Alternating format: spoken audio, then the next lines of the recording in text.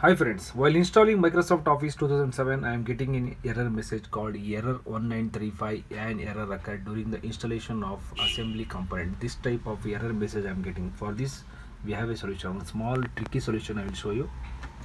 What you have to do is just you close this.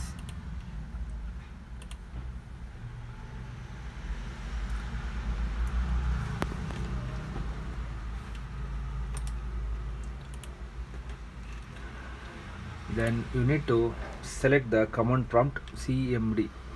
Type CMD. It will come command prompt. Select and right click. Then select the run as administrator. Press S to allow this app to make changes to your device. In the command prompt window, you need to type one command is there. You need to type fs util space resource resource set reset true space c colon.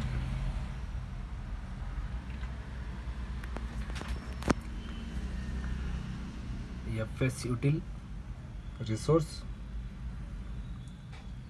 set auto reset true c colon. Then you need to type enter. Select enter. The operation completed successfully. Then to type exit and then restart your system. Then again you need to install MS Office. It will install without getting any error message. It will work. Thank you.